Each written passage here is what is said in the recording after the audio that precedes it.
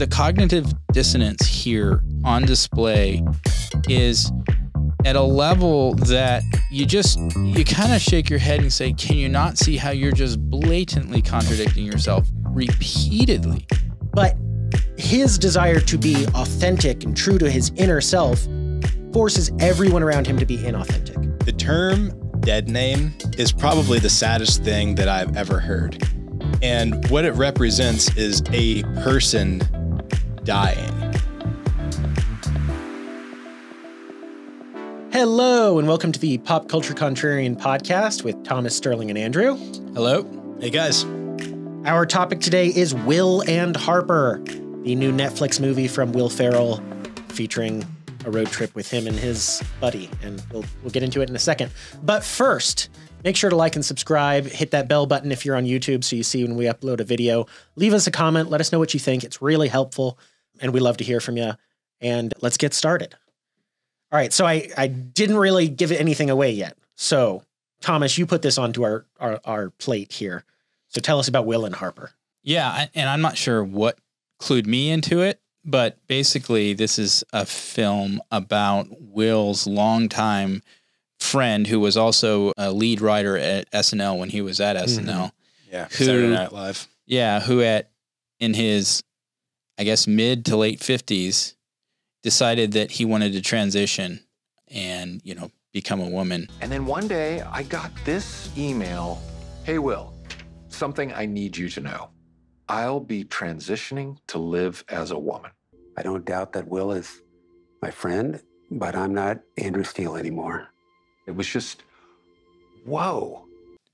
And so I guess it happened, he let everybody know during COVID is, I think, what it said. I'm not sure. During the movie, he's 61, and he says he transitioned a year ago. So I think he transitioned at 60, just to be clear on that. Okay. So anyway, it seems like basically he reached out to Will and a whole bunch of people. And a whole bunch of other people to basically inform him, he's coming out as trans. Mm-hmm. And so this is kind of, it's clearly designed as a movie to kind of support this and promote this and kind of show that, Will's friends with his buddy no matter what kind of a deal. That is the underlying thing, but it's very clearly oriented toward promoting this whole notion of transgender identity being legitimate in it. Yeah. And those who reject it are effectively bigots. Yeah, they don't spend a lot of time on people who reject it. No, they don't. It's an undertone. It's an undercurrent for the whole trip, though. I mean, that's part of his It's not journey. overt, really. Well, and actually it is part of the journey, and it's the reason for the journey even. Right. Because so this guy, Andrew Steele, I guess is his actual last name. Yeah. Now going by Harper Steele. Spent 60 years of his life as a man. He has 2 daughters. He's a father. They still call him Pa. He would spend all this time on road trips, go into bars, go into, kind of places that a woman by herself wouldn't want to go. Yeah, it's kind of tied to his work of writing and traveling the country and doing stuff like that. Right. And so now that he has transitioned, which you can't audibly tell a difference, you can barely tell that this guy is dressed up like a woman. He's now suddenly afraid that going into all these bars is dangerous for him. I guess because he's afraid people will gang up on him, not because he's physically any weaker than he was before. Yeah. And I found that whole aspect ridiculous that suddenly these things are dangerous. Like when he meets with his friends from SNL, one of them says, or he says, I was going down an alley and I suddenly felt, scared like I hadn't before. And people were like, yeah, of course. And another person said, when is it ever safe to walk down an alley by yourself? Yeah. But one of the females said, yeah, it's not safe now. Yeah, exactly. Which was interesting. Well, I think there was a little bit of playing to the, stereotypes. That comment, like the notion of a woman walking by herself is a dangerous scenario. We all know this to be the case, which shouldn't be surprising given the nature of reality. But when that woman's actually a 60-year-old man. But so there's that. But I thought also, when they're packing for the trip, they show Harper sitting there and he's like putting together like all these shoes and dresses and stuff like that. Kind of like is the stereotype of a woman packing. Right. So they played off of these little things, I guess, as expressions of his true identity, I guess is kind of the idea there. Yeah. And I'll put this up front, and we kind of talked about, all of us kind of saw this. The cognitive dissonance here on display is at a level that you kind of shake your head and say, can you not see how you're just blatantly contradicting yourself repeatedly? You know? Well, and the scene at the diner when Harper meets up with his daughters is the best example of that, I think. Wow, there's a lot of good examples of it. There is. But in this especially, Will Ferrell is, the whole time he's kind of asking these questions, and they're more or less genuine questions that you would ask in that situation. If you were in that situation, I don't think any of us ever would be. But they're also kind of performative, kind of, you know the right answer. I'm giving you a chance to say it. Mm-hmm. And so he asks Harper, Andrew's daughters, you know, he's still dad, right? And they're like, yeah, he's dad or pa. Pop, I think was the name they used. He's still dad or pop, but they say she's pop. Yeah. And that example right there, where she's pop, she's dad, is just the most outrageous example of you have to short circuit your brain to operate in the same realm as these people. I can't imagine how it would feel as a kid. And from what I saw, at least on screen, it seems that his daughters are fairly well accepting of this. Mm-hmm. They seem like the kind of people who are probably, you know, they're young, progressive type young women, more than likely. I mean, we didn't see a lot from them, so it's hard to know for sure. We didn't get to know them. Right. And of course, they're on film for a documentary with a super famous guy who happens to be their dad's friend, and it's a Netflix documentary. Yeah. And so they're going to say the right thing, I guess. Yeah, whether or not they believe it, they're definitely going to say the right thing in that situation. And I don't know, maybe they accept it. But one thing that I can't remember which daughter mentioned this, but they said, hey, you know, dad was my one masculine role model, my one example of, and it's like, now I kind of don't really have that anymore. And then she says, I don't really need it. Which is what? It's outrageous. Just here's a quick little fun fact. Women with brothers do better interacting with men across their entire lives. Mm-hmm. It's just a thing that women or men with the opposite sex in their life do better interacting with that opposite sex throughout their life. So you do need it. Men need women who they know and can respect and look up to, and vice versa as well. And I think maybe what she was getting at was, my father has already served that role in the fundamental, like, developmental stages of my life, and now I'm an adult and no longer need that. Maybe that's what she thinks. Yeah. But still, I couldn't help but just feel sad for this family. And that is kind of the pervading element of this movie from, I think, everyone's perspective. Mm-hmm. Even if you're accepting, then you're sad because of how hard this person's life has been. Yeah. And if you're not accepting, you're sad because this person reached, this is something I was thinking about. Andrew/Harper reached this point where he was at rock bottom. And, you know, that's a moment when you should, if the world is operating the way I believe it should, that's the moment you find Christ. Yeah. And you find, oh, there is actually something that fills these holes in my life and fixes these problems I have. And it's accepting that I need to turn my life over to Christ. And instead, people around him told him, yeah, you can be a girl. Just, you know, have surgeries and start taking hormones and that'll fix everything. And it doesn't fix anything. One more thing on the aspect of sorrow in all of this. The term dead name is probably the saddest thing that I've ever heard. And what it represents is a person dying.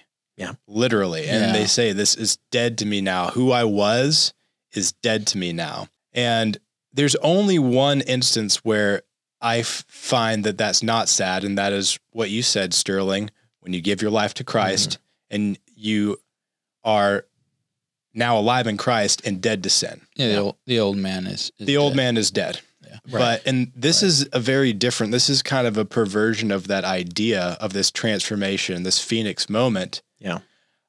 Because instead of walking into who you are, you're walking further away from who you are. Further into confusion and self-destruction and sin, and just every part of this story is sad. But I want to make one thing clear about this person, Andrew Harper, etc.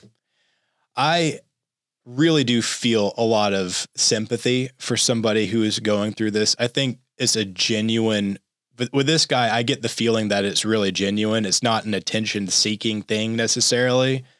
I think that it's somebody, and maybe there are elements of that, but I mean, he talked about, I felt this way since I was a kid, and I kept it locked away. Mm-hmm.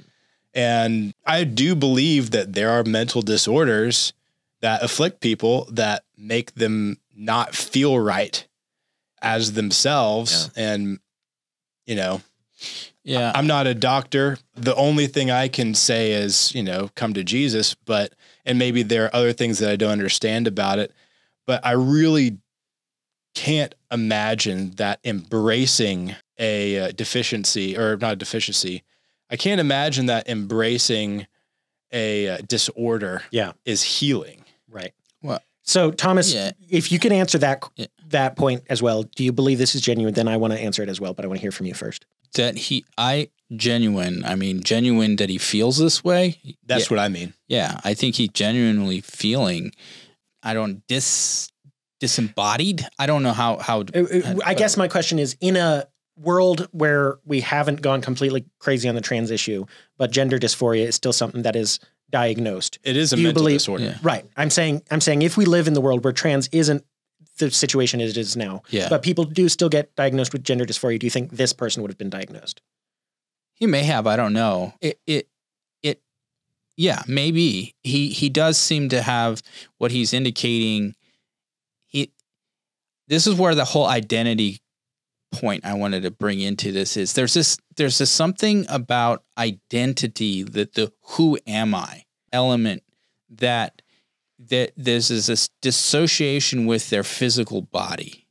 People who, so if this gender dysphoria maybe is this, they're feeling that they're in the wrong body for whatever reason, which, you know, I don't know all the ins and outs of that, the psychology of that, but they're feeling this and thinking they're the and for whatever reason they connect with, well, I think I'm the opposite sex or opposite gender, however we want to put that. And that seems to be this kind of constant, from at least from his telling of it, we take him at his word, constant thing that's afflicted him for years, where he's tried to, he just doesn't feel that he is, like, at some point he gets to this point where he doesn't feel that he's male.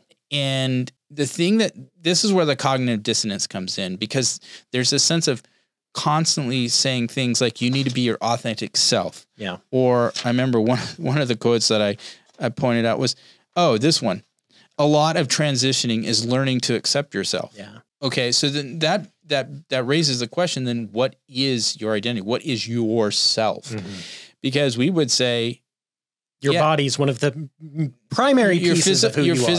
Your physical elements, what you look like, that you don't look like, you know, some superstar athlete or some actor, or, you know, that everybody can be critical of how they look, how they appear, wish they didn't have the nose they did, or, you know, the hair they did, or the lack of hair, or all these things are elements that we all can relate to being self-critical of our physical being. Yeah.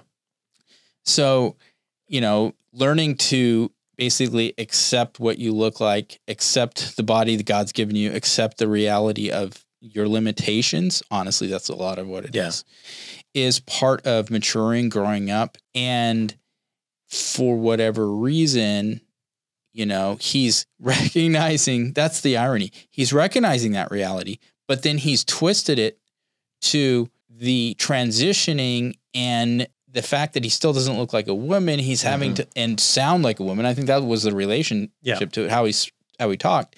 He had to just accept that.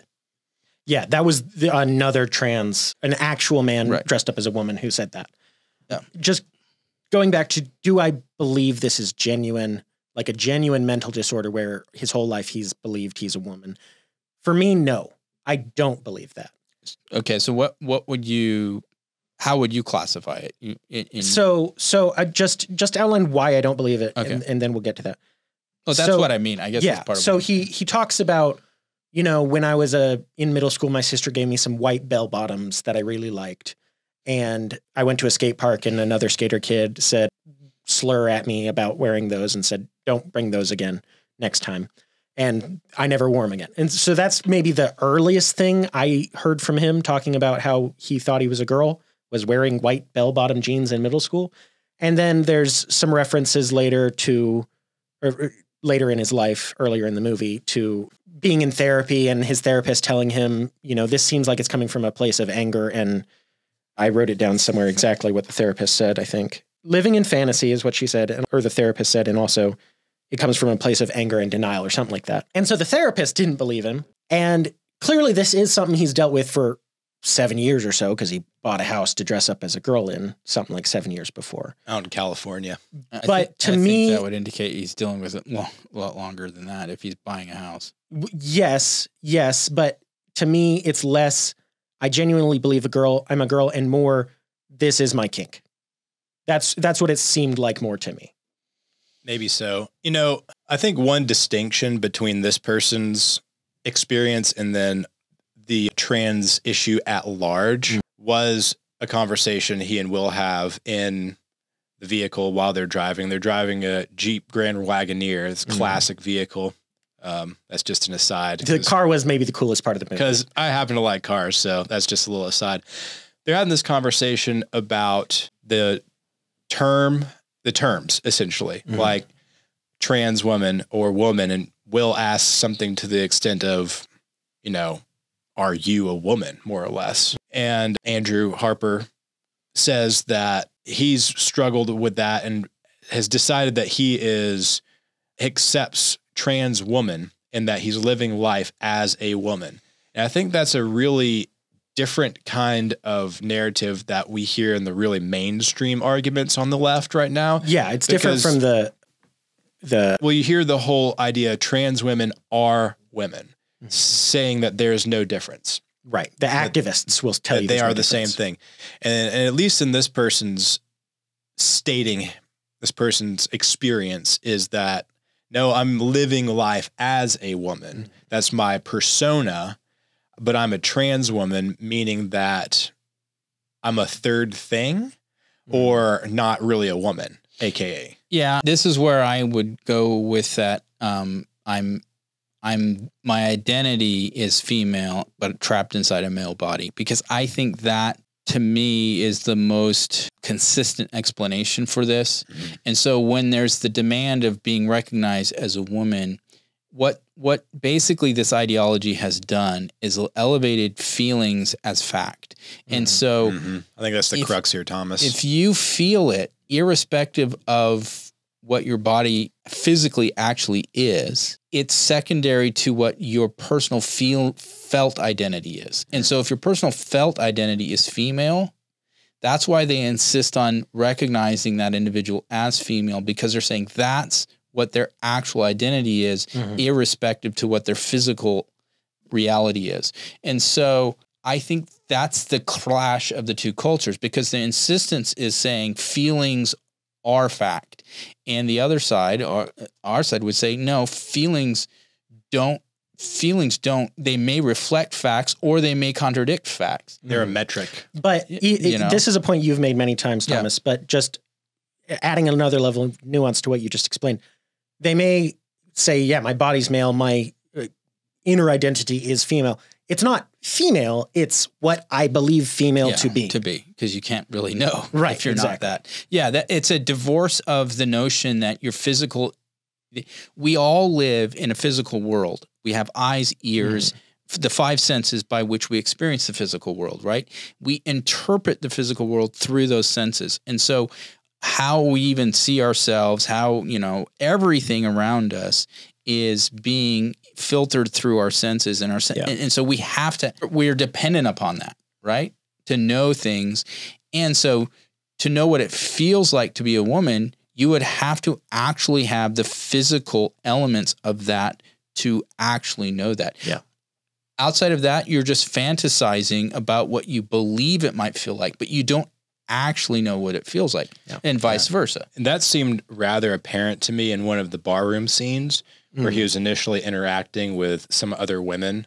Well, actually, there's two different times. I'll mention this one. I'll mention one other. In the barroom scene, and two ladies come up and are talking to him, and on the screen, you can feel the tension and you kind of think that these women are not sure, but they might actually think he's a woman because they're both very drunk. Yeah. Everybody in that bar was extremely drunk.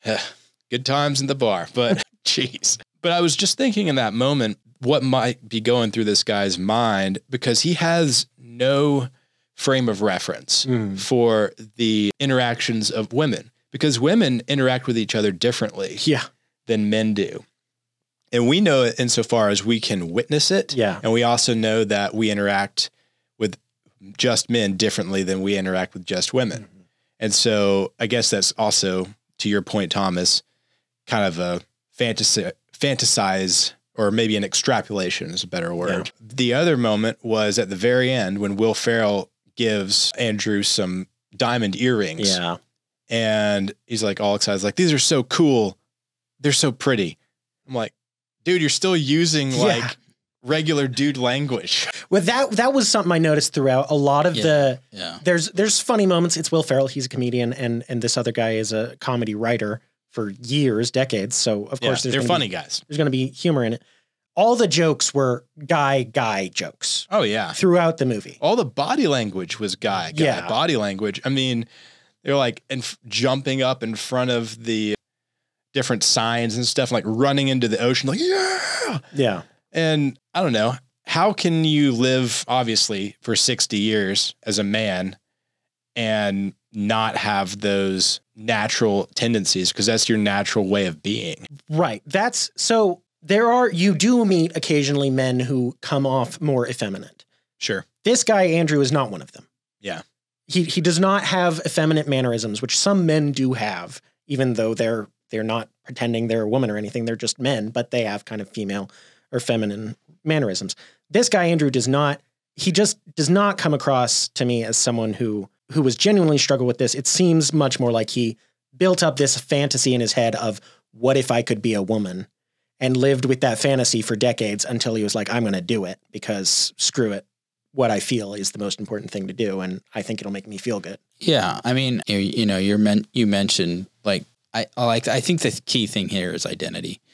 I think in a fallen world where people, and especially when people have lost connection with God, they don't know who they are in a sense, and they're wrestling with trying to find happiness. I thought that was a key point. This is what is going to make me happy. Happiness has become God for in this situation, and they're just longing to feel this kind of complete happiness. And in his mind, he envisioned that if he could be a woman and walk the streets as a woman and everyone just kind of recognize him as a woman, that would be like his happiness almost. And so that's what and it's almost like these folks, they demand this of everybody else because this is their fantasy happiness. If everyone would see me as the opposite sex, then I will find that I have arrived at my, your true self. True self. That's almost the thesis of this movie. Yeah. And I think that the problem is society doesn't want to lie about something that's obviously false. To be male is an objective standard. It's not about feelings. Feelings come into it, but it's not about feelings primarily. It's about an objective physical reality, and vice versa. And so when you're telling society, this person they effectively feel like they're in the wrong body. So they're going to dress up and act the way, and you're going to accept them as actually the opposite gender because that's how they feel. And society is supposed to embrace this. That's effectively what we're being told. And you're hateful if you refuse to embrace the lie. And that's where the culture clash is currently happening, I think. And that's what we watch the film, and there are moving parts of it for sure. But like you said, sadness was an element throughout the whole thing, because even if this guy's never going to be a woman, he just never is. And if he thinks that somehow transitioning is being his authentic self, and they use the term trans, and I've said this multiple times, trans is a fiction. There's no such thing as trans. Yeah. What is transhuman? It doesn't exist. There's either male or females.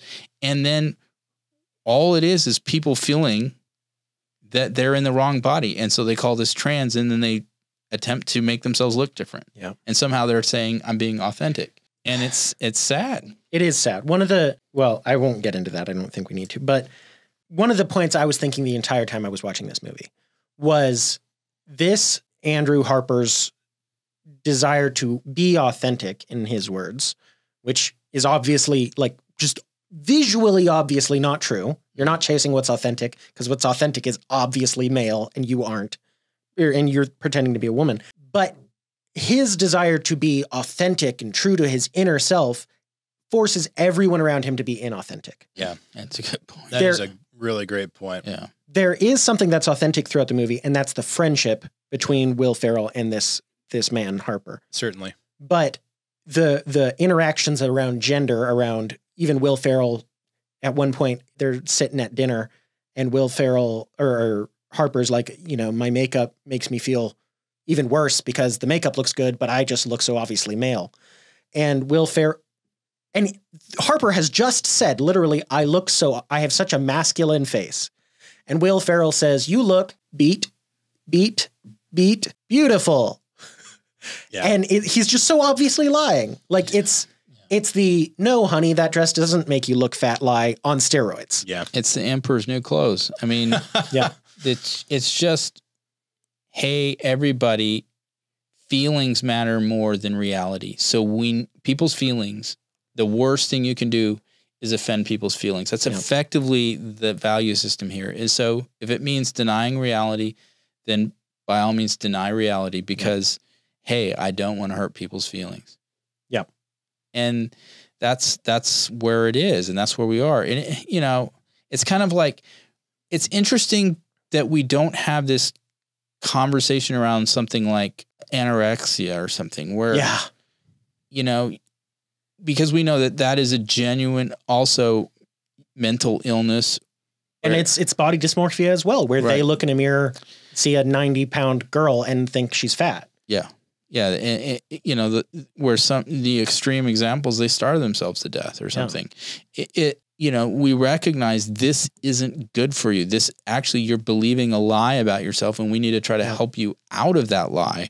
That's what, the first therapist, I think, was trying to get at. Yeah. You have a perspective where you're effectively a fantasy, which is not reality. And you're allowing that fantasy to basically define for you what you think will make you happy and what will fulfill your life. And I mean, we all, because we're fallen, have to wrestle with varying different fantasies or beliefs in lies that we think, if I just was able to obtain this, I'm going to be fulfilled. I'm going to be happy.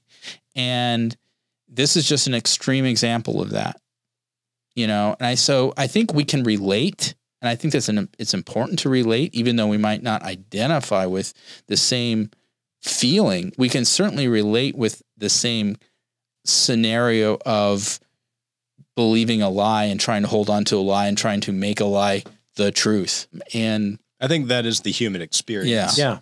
And so in that sense, and I think that there's two words here that I think are important to distinguish. There's empathy and there's sympathy. And I think we can certainly sympathize with this, right? Yeah, most definitely. That what gets us into trouble is when we empathize, because when we empathize, we're almost like believing the lie. We're like putting ourselves emotionally into it as him. And I think that's what this movie is attempting to do. It's not just trying to get you to sympathize. Oh, yeah. It's trying to get you to empathize. And if it can get you to empathize, then it can get you to accept. Yeah. Yeah. It wants, whenever you hear about transgender laws being passed, it doesn't want you to hear the word transgender. It wants you to hear Harper and think of this guy. Yeah. That's the point. And it's worth mentioning that most of the legislation surrounding transgender stuff that's arisen recently has nothing to do with 60-year-old men deciding to dress up like women. No. It has to do with 6-year-old boys being told by their usually crazy leftist mom, you're actually a girl. Yeah. I noticed a snippet when they were talking about the political side very briefly, by the way. After the basketball game, the governors, and there were some news headlines, anchors delivering the stories about transgenderism. And most of the things I heard about it, or at least half, sounded like they're talking about the transgender child issue. Yeah, they were. Almost all of them were. But they couch it as anti-trans legislation or anti-LGBT legislation without informing you. No, what this is to prevent minors, children, from being subjected to gender-bending procedures. To harm them physically. To sterilization in many, many cases. Yeah, exactly. And it's a bigger problem than they want to admit. I think their story came out just, this week or last week about the number of hospitals in the U.S. that are actually engaged in this type of stuff on minors. Yeah. So over 200, I think. Yeah. Wow. Well, the film, it was emotional. It was well done. I mean, it was they know how to make a movie. It was beautiful music, beautiful footage. I mean, who doesn't want to take a road trip across America? Yeah, it showcases a lot of beauty in the nation. And I think, to your point, Thomas, it was showcasing an empathy of a friend to a friend. Will Ferrell was clearly trying to be a friend to a longtime buddy, and probably a very good friend. Because, I mean, you're not going to take a 14-day road trip with somebody that you don't have a history with and that you don't like. Yep. And so it attempts to create, as you said, Thomas, it breaks down the barriers by using these tools to, as you said, Sterling, think of Harper every time you hear the trans agenda legislation or whatever in the news. Yeah. Yeah. It's an attempt to move culture in the direction of acceptance rather than rejection of this ideology. And that's why it's a wolf in sheep's clothing is what this is. And it's these types of things that are very dangerous, and it's the reason why it's difficult to know how to respond to it, because nobody wants to be classified as a bigot and a hater. And and even beyond that, you don't want to just be a jerk for being a jerk's sake. You want to have a purpose to what you're saying. Right. And so the notion that if I stand against this, somehow I'm standing against a person seeking happiness and fulfillment and their best life or whatever it may be, that's the narrative that's been set up. Mm-hmm. And so what you're saying is, well, who are you to tell them that they're not allowed to feel this way? Yeah. And I think that's a little bit of a red herring, because it's not I'm not trying to say you're not allowed to feel this way. I'm just saying your feelings don't get to dictate reality. Yeah. Specifically the behavior of those around you. Yeah. And there's a selfishness there that is just ignored. Yep. I mean, I don't know how else to put it. It's almost as obvious as him being a man trying to dress as a woman. That the element of selfishness here. His marriage ends.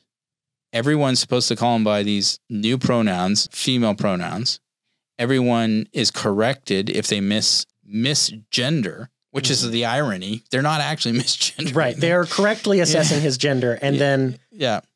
And so that was another thing too. Everything was about him, how he felt, his quote, authentic lived life or experience, that everyone would recognize that as legitimate and real and true. There's so much selfishness packed into that is not addressed at all. And in fact, everyone who might challenge or question, and this is what I think was interesting when he was visiting Iowa City, where he grew up, and was visiting his sister there.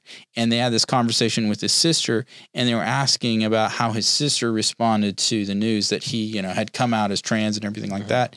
And what I thought was interesting was her statement was, well, I didn't really question it or take time to question it. I basically just accepted it and said, I just need it as fast as I can. Just this is what needs to be.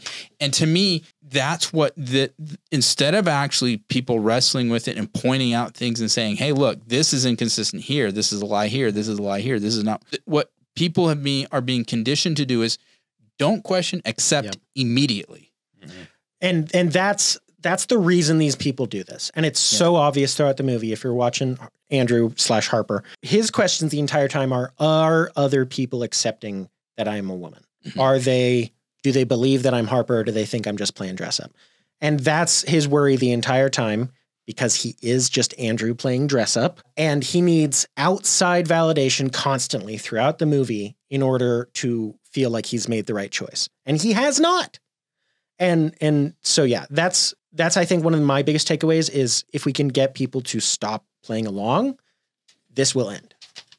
They won't keep doing it just for themselves, despite what they say. They need the outside validation. So we've gone for almost 40 minutes now. So we have two questions that we answer every time we have a movie on here. Right. So let's do that. So question 1, is this movie woke? Yes.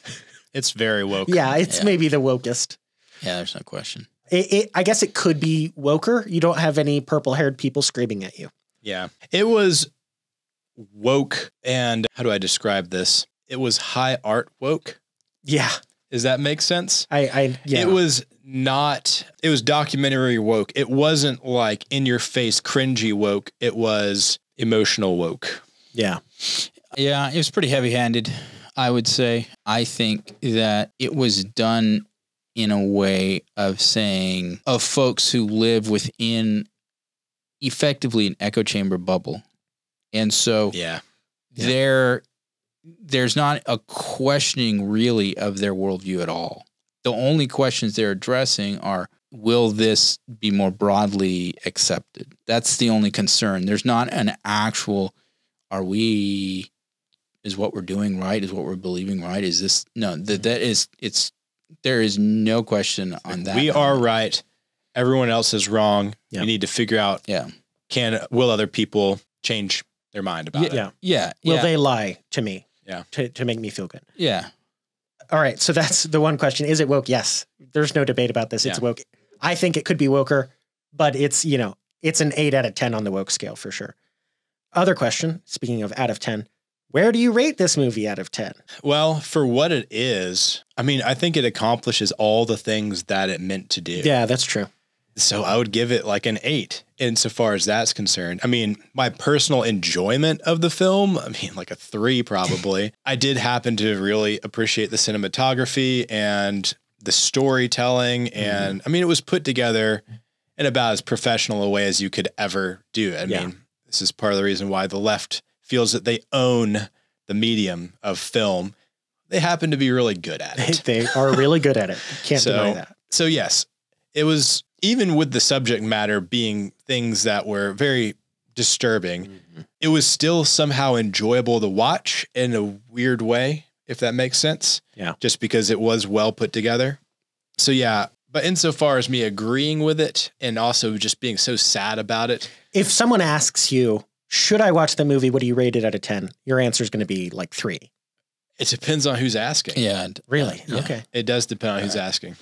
I think that I kind of agree with you there. I don't know if I'd give it 8. I'd probably give it 7, but I understand your logic behind it. It's well done for what it is. It's a documentary, but also when we talk, its woke messaging it doesn't feel as ham-fisted with its woke messaging maybe, but part of that I think is because the buy-in is so high. The buy-in is so high, it doesn't feel like it would be. I think it recognizes in one sense, you don't preach to the choir believes it. So there's that element. So you don't have to be ham-fisted with it that way. And so the little bit in which they're concerned about will people be accepting, that's more the question. And so they're just kind of exploring that a little bit. And that's what this movie does. I thought that the value of it, though, is that it gives you more of a window, because I do think for all this authentic talk, I think there was an honesty there of him trying to say, this is how I honestly feel. And I didn't question that. And I think that he was trying to express that, and he was willing to, even like you were saying, concede that, yeah, he's not a real physical woman. Yeah. He kept using the term trans, even though he demanded for the most part, the pronouns and everything. And he was frustrated, or he was frustrated as much as other people not recognizing him as a woman as he himself not recognizing himself as a woman. I thought that was interesting. Like you said, with a makeup thing or something. Yeah. So I would say I'd give it a 7. Well done. It is hard to watch. It's like you said, it's sad, but it's informative, very informative. I think, yeah. I guess I'll leave it at that. Okay. So I see what you mean about the craftsmanship of this movie. The craftsmanship wise, it's quite good. 7 or 8. Yeah. In terms of if anyone in the world came up to me, there's one exception, and I'll outline that in a second. Anyone in the world came up to me and said, hey, should I watch Will and Harper on Netflix? How would you rate it for me? I would say 1 or 2 out of 10 stars. Don't watch this movie. It's a bad movie. The exception is if you treat it as opposition research. If you treat it as, what are these people thinking? If you're someone who's engaged in this kind of world of what do we do about transgenderism, it's a useful movie to watch, and it's watchable.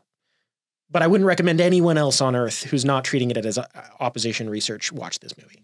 Yeah, I mean, I get that. I think that one of the dangers when we're dealing with something that's at its root evil, okay, is so identifying the individual with the evil that we forget that they're an individual, a human being who's made in the image of God, and that they need salvation just like I do.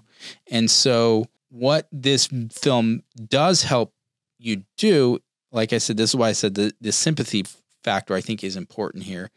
It can help you sympathize with the struggle, but you don't have to accept his false self-definition of himself. Yeah. And so you see him as a human being who's wrestling. And I think there's value in that, but I would caution, don't let that then inform you on what is actually true. Right. That's kind of what I mean. If you're Megyn Kelly, who's almost as incensed about transgender stuff as I am, then I'd say maybe watch this movie. I think it'll be informative, and you'll have a human face to put on this issue, which is to some degree useful. But if you're someone who doesn't care about politics, I would say stay away from this movie, because I think for those kind of people, it in a way is dangerous. Okay. Yeah. All right. Well, I guess that's a pretty natural ending point there. Yeah. Yep. So, that's Will and Harper. If you've watched it, tell us what you think. We'd like to hear some other opinions. Are any of us crazy? It's probably me. It's always you, Steele. It's always me. All right. That's our episode for today. We are the Pop Culture Contrarians. We're brought to you by the Patriot Post, which is the oldest conservative news digest on the web. It's right and it's free. Be sure to like and subscribe, and we'll see you next time. Bye. Bye. See you guys.